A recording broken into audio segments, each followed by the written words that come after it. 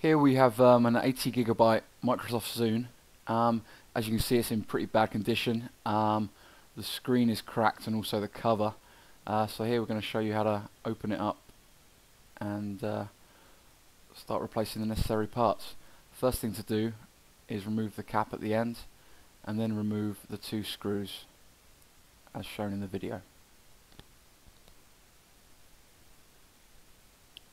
Once these screws are removed, you're going to need to unclip the clips around the side, the top and the bottom before you can remove the case from the Zune. This can be quite tricky in parts as it's secured pretty tight, but just take it easy and slow so not to cause any further damage to the Zune.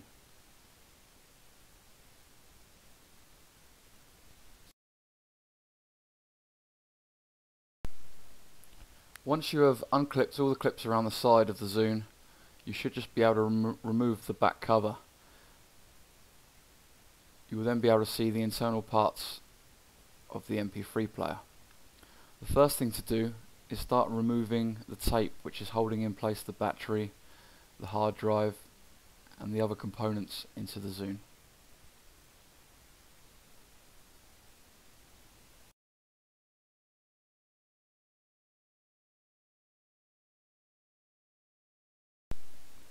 Once all the tape has been removed, remove both screws that are holding the headphone jack in place.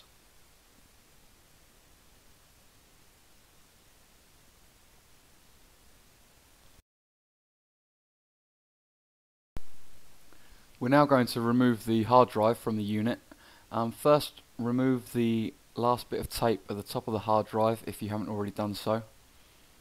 You will then be able to lift the hard drive out of the Zune. Be careful as it is still connected at the bottom.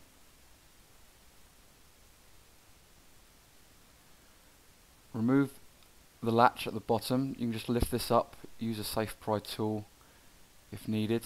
You will then just be able to release the hard drive flex cable from the bottom.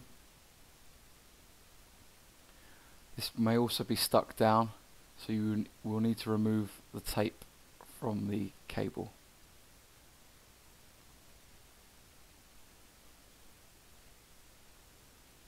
Once this is done, you should be able to remove the drive from the unit.